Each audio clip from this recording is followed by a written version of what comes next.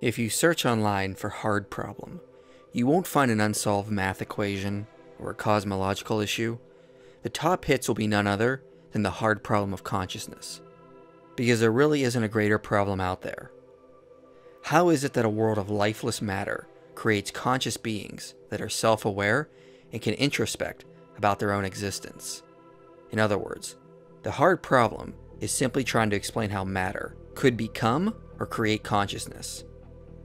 But perhaps it is only a problem because we assume we have to get consciousness from matter.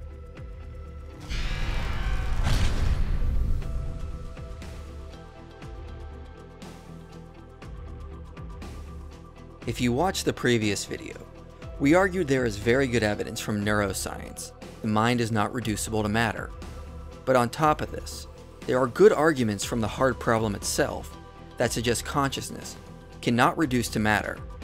That is, it's logically improbable to suggest the mind emerges from matter.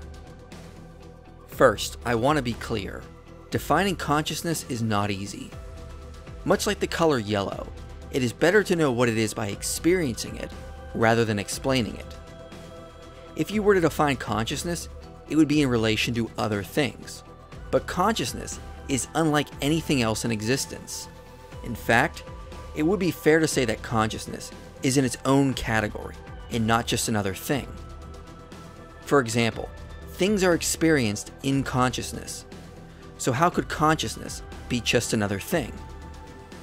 Processes are experienced in consciousness, but is consciousness just another process? Consciousness is hard to define because intuitively, it seems like something else entirely, a category of its own. If you take a second and think about your own consciousness as if it is another thing, you cannot fully contain it in one thought, because you are currently conscious of your own consciousness. So your consciousness extends beyond what you can think of. In other words, you can never fully step outside of what it is to be conscious. All thoughts and experiences happen in consciousness.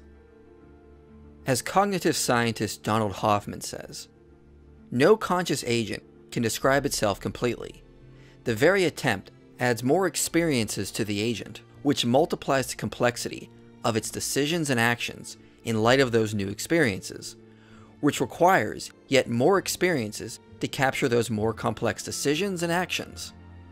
An agent cannot experience itself in its entirety, no matter how large its repertoire of experiences. So consciousness doesn't seem to be another thing, function, phenomenon, or process. It simply is consciousness, a category of its own. The best definition I can come up with is being a self-aware mind. Consciousness is to be self-aware, but in reality, we all know what consciousness is intuitively and experientially.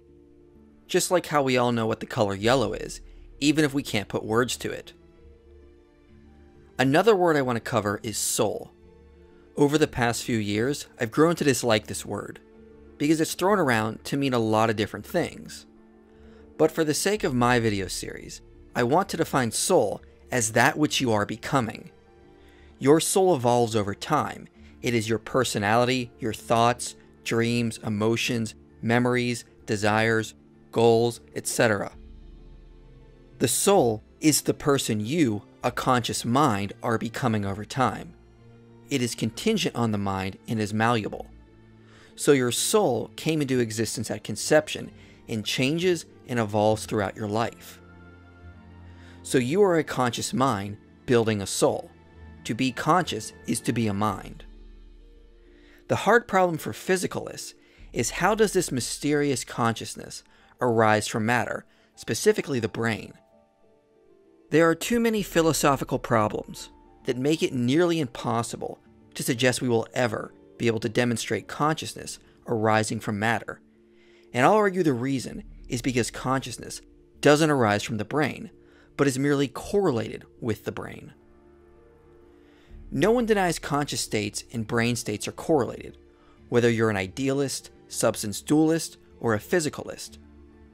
But mere correlations alone do not prove one causes the other, let alone offer an explanation.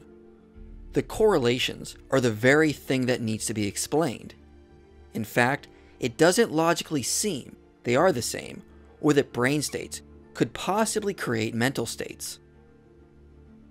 If you throw a pebble in a pond and it creates a ripple, the trajectory of the pebble and the ripples it produces are correlated, but pebbles and the ripples are not the same thing. And when it comes to brain processes and conscious states, this causal relationship breaks down. For instance, we all have beliefs which can be true or false, but it doesn't make sense to say my brain chemistry is true or false. No one looks at a neural pattern in my brain and describes it as right or wrong, because neural processes in my brain are just patterns in the intensity and the direction of firing of different sets of neurons. However, we can describe the brain in terms of things like mass and size, whereas it makes no sense to describe thoughts or beliefs with these physical parameters. Thoughts do not have dimensions or weight. It doesn't seem logical to describe beliefs as being next to one another or on top of one another within the brain. Your inner mental world is quite devoid of the physical properties of your brain. But this presents a problem for physicalism, because physically emergent properties cannot just lose their emergent properties when they're embedded in a larger structure. Now, someone might use my definitions and argue that the conscious mind is just reading aspects of the soul, like a belief, that could just be a pattern in the brain, similar to how a CD player reads bumps and grooves on a CD and creates music. But a pattern, within the brain or not, cannot be about something, like a belief is about something. If a belief is only stored as a pattern, it only becomes a belief in a mind. A neural pattern alone cannot be a belief, just like bumps on a CD are not music, or like how ink and paper are not the same thing as the message. They merely transfer meaning that only makes sense when read by a mind. Without a mind, there is no meaning on the page. So beliefs themselves are not logically identical to patterns within the brain. They are merely correlated, like ink on a page and a message. Another aspect is something like a unified visual experience that we have within our consciousness. But the neural pattern which correlates with the visual experience is not the same. According to the law of identity, two things are identical if they have the same properties. But since mental states can have the property of being round or be about something, while the neural processes lack these properties, they cannot be identical. David Chalmers, who coined the phrase hard problem, admits, the failure of materialism leads to a kind of dualism. There are both physical and non-physical features of the world. Jaegwon Kim says, it strikes many of us that there is a fundamental, seemingly unbridgeable gulf between mental and physical phenomena, and that this makes their apparently intimate relationships puzzling and mysterious. Frank Jackson highlights an issue for physicalists called the location problem. On the presupposition scientific explanations are always superior, the naturalist is committed to natural explanations for how things came to be. Thus, the naturalist must supply the physical property of location, and so must locate or find the place of the mind, or eliminate it altogether. If the mind is a result of physical processes, it ought to be describable by physical properties. But consciousness and mental states lack such properties to begin with, let alone have clear locations in the brain.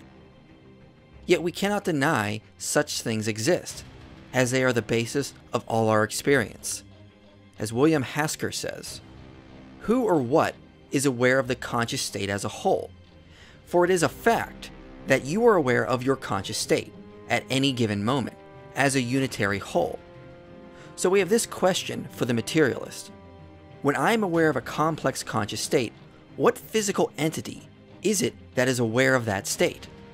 This question, I am convinced, does not and cannot receive a plausible answer.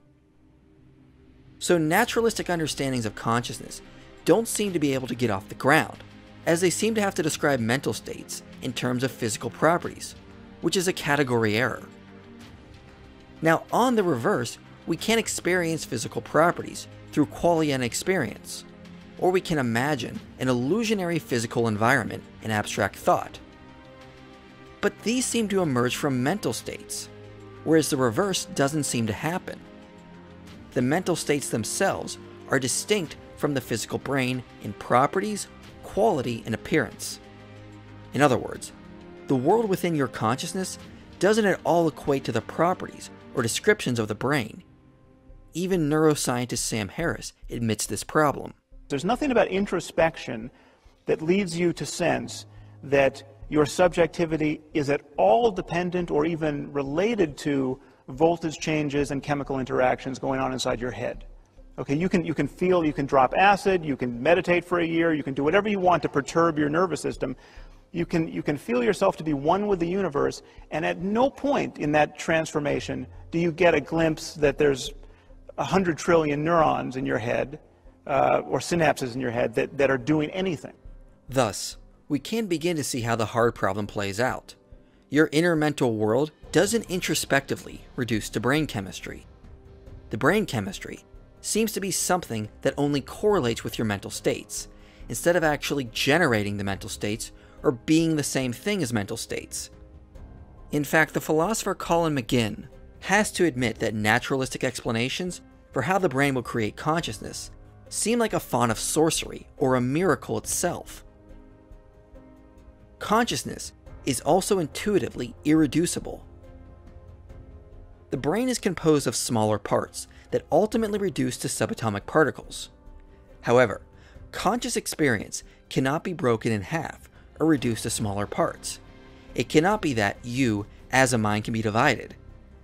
Even if you lose a memory, you simply lost a memory processed by your conscious mind, but you as a mind are still irreducible that processes the information of the soul. Functionalists like Dennett believe there isn't a single headquarters in the brain that creates consciousness. Rather, in our brains, there is a cobbled together collection of specialist brain circuits, which, thanks to a family of habits, inculcated partly by culture and partly by individual self-exploration, conspire together to produce a more or less orderly, more or less effective, more or less well-designed virtual machine. It creates a virtual captain of the crew, without elevating any one of them to long-term dictatorial power. But Dennett never explains how this could happen. He only speculates this as a possibility. There is never presented a reasonable path to explain how a collection of parts could create a unity of consciousness. David Barnett presents an analogy to help explain this. Imagine 1 billion tiny men working together. Each man is given a simple set of instructions. If a given symbol is posted, then if certain lights are illuminated, press a given button. Together, the billions of men function on a relevant level just as a normal human brain functions. Yet the idea that this collection of tiny men might itself be conscious is absurd. In other words, 1 billion tiny people working together, each providing one piece of information, doesn't equal one single consciousness as a whole. It would be absurd to suggest all these men together equal the creation of a single consciousness.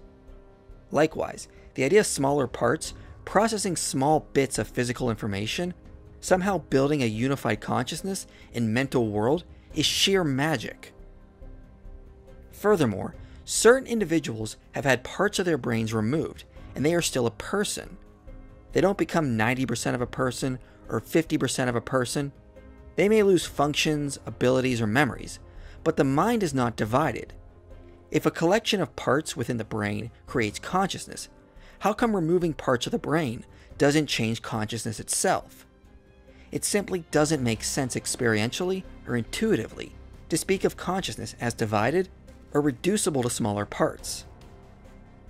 So since you cannot be divided as a mind, but your brain and body can, it follows that it is probable your mind is not identical to the brain or contingent on the brain. Your mind simply doesn't act or behave as if it is a brain. However, the hard problem does seem to reveal that consciousness is not another physical object or a function, property, or phenomena of the physical. There is no clear path to explain any causal link, and the reason seems to be that we're looking for something that doesn't exist, that there is no physical basis for consciousness because it's not physical.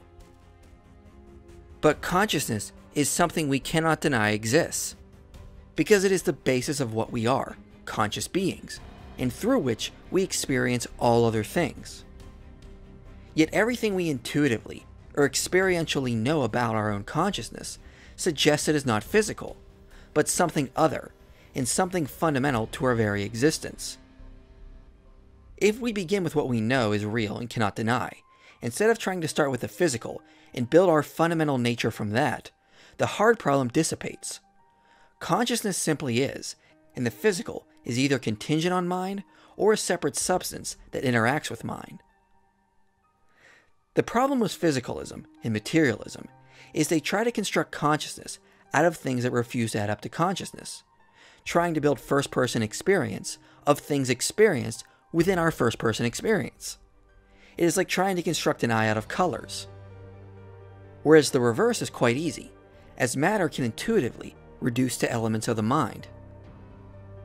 Physicist Andrei Linde says, "Let us remember that our knowledge of the world begins not with matter, but with perceptions. I know for sure that my pain exists, my green exists, and my sweet exists. Everything else is a theory."